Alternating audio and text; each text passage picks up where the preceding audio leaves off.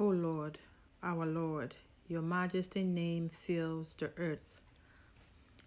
Your glory is higher than the heavens. You have taught children and infants to tell of your strength, silencing your enemies and all who oppose you. When I look at the night sky and see the work of your fingers, the moon and the stars you set in place, what are mere mortals that you should think about them? Human beings that you should care for them. Yet you made them only a little lower than God and crowned them with glory and honor.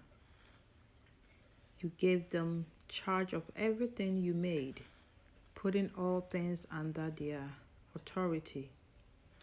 The flocks and herds, and all the wild animals, the birds in the sky, the fish in the sea, and everything that swims the ocean currents.